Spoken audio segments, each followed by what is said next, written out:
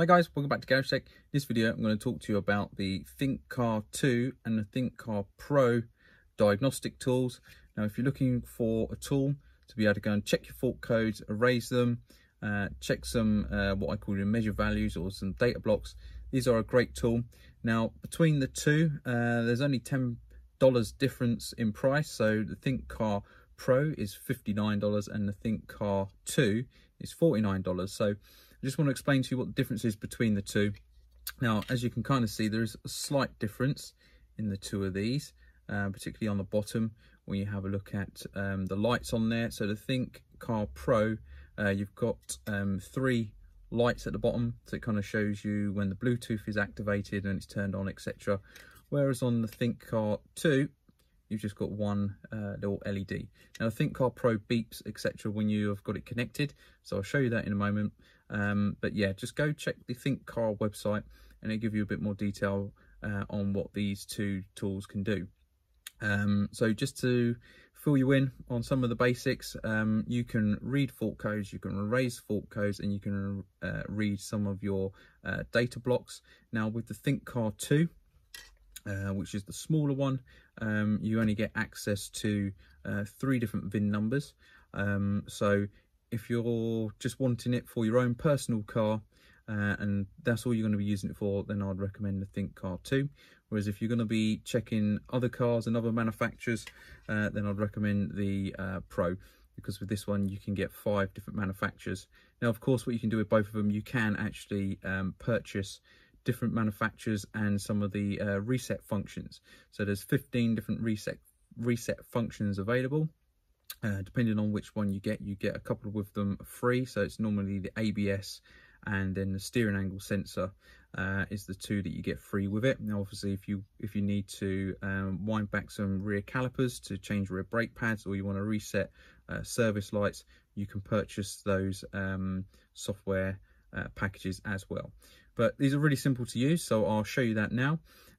First things first, you need to find your diagnostic socket. So in my Porsche Cayman, let me just show you this. So in my Cayman, it is up underneath the passenger footwell. So bear with me a second once I get down there. So I'm going to use the Pro first. They are basically the same once you've got them set up. And what I mean by the same, so you can see there, green lights come on initially.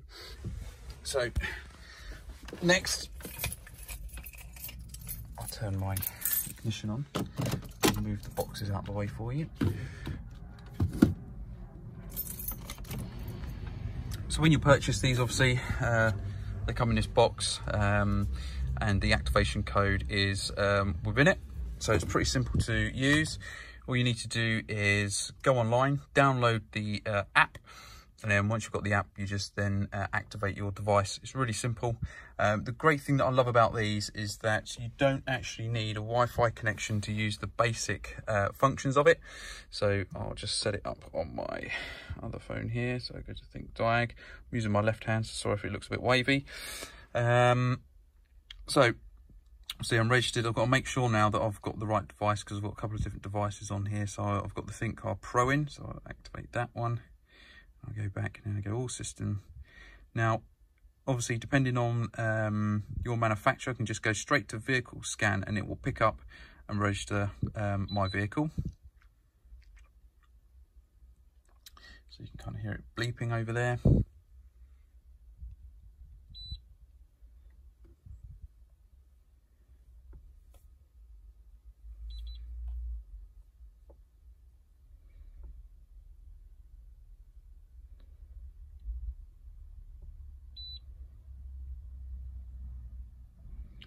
You can see it's registered for Porsche 2009. It's got my chassis number, etc. Confirm on that. Now, a couple of things you do. You can go straight into system selection. If you think, right, okay, I just want to go to my engine control unit, you can click on that, go straight in, and then you can read a fault code. So on this example, I've got no DTCs. Obviously, if you had fault codes, you can then go to clear fault codes and erase them.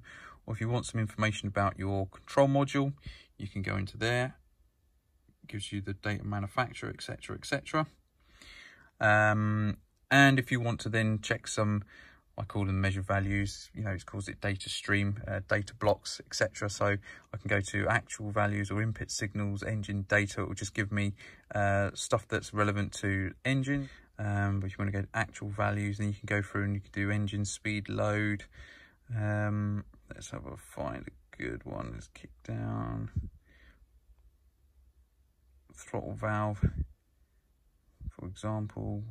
What's this going to give us? The voltage reading. So because of the accelerator pedal, throttle body, it has two sensors on it. So it has a both work between 5-volt range, and obviously the way it does a sense check between the two, one goes up the voltage and the other one goes down.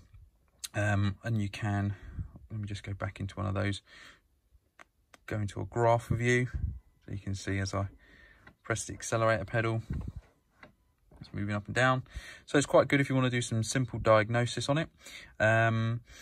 Obviously if you've got fault codes on there, it'll give you a little bit of information of actually when the fault code occurred.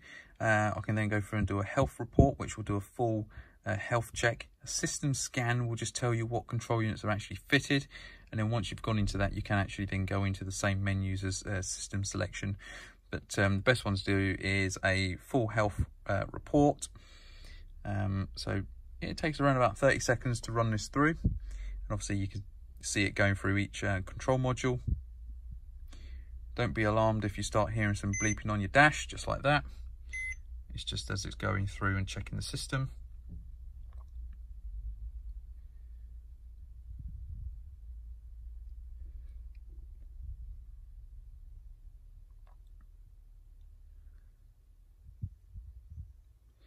Obviously, if you've got lots of faults in the system, you'll probably find the system scan may take a little bit longer.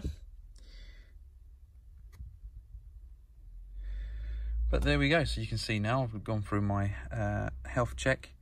Everything's come up as okay, so no faults in the system. But if you did have a fault, then let's say, for example, it was with my I don't know, instrument cluster, for example. You can go into there, you could then read the fault codes. It will then bring up the fault codes that are in there. And you can clear them. Now read data stream, you can go in here and you can read some of the data. So if I want to check my voltage supply to the dash, so currently running at 13.1 volts, which is great. I've got a charger on. And again, loads of other bits of information. You can select more than one at a time. So that is the photo transistor brightness for the dash up there. So if I was to shine a light in there, what it should do is actually then increase. But there you go. Loads of bits of information. What I would say is, obviously this is the although this is the Pro version, you don't get as many functions on this as what you do with the ThinkDiag, which is the next one up. With the ThinkDiag tool, you can actually go in and you can read or some of the coding and adjust some of the coding, which you can't do on this one. So just some of the additional features that you can do with the ThinkDiag over the Think Pro and the ThinkCar 2. So main difference between the two is with the ThinkCar Pro, you can have up to 5 VINs for free. Oh, sorry, 5 manufacturers. Whereas with the ThinkCar 2, you get 3 different VINs. But that's it, guys. So if you want to just go in, check some fault codes, erase them, check some measure values, you can do that. It's nice and simple. Obviously now I've got my health report that I can use. I can also go to OBD functions and check some of the basic OBD engine emissions functions. So again, you can check some of those measure values and data blocks.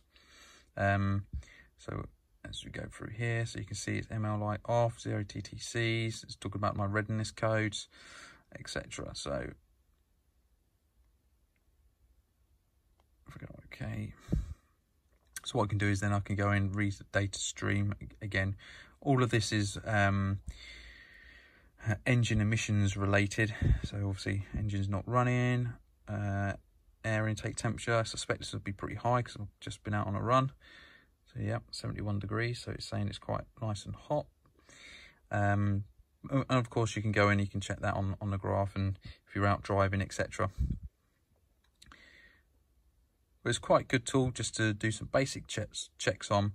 if you think you've got an issue with your car. Put that. I just want to show you the maintenance functions. As I said, if you want any of these maintenance functions, so you've got injection coding, so if you're changing diesel fuel injectors or even some of the petrol fuel injectors, sometimes they're actually coded, so you do need to change the coding on them. Oil there, that's for resetting your service lights. Brakes for winding back calipers. It automatically, or you should come with 2 free, so normally it comes with the SAS, which is your steering assistance, so your steering angle sensor. You've got DPF on there, you've got EGR, you've got gearbox, tyre pressure monitoring, your sunroof. So a couple of up to 15 different functions that you've got on there that obviously you've got to purchase these additional if you need to do any particular coding or software related stuff. Cool, well that's it guys, that's enough talk on that. Go check the guys out, I'll put a link in the description below. They've got multiple other tools available, but this is just a review on the ThinkCar Pro and the ThinkCar 2. Cool, alright guys, take care, bye.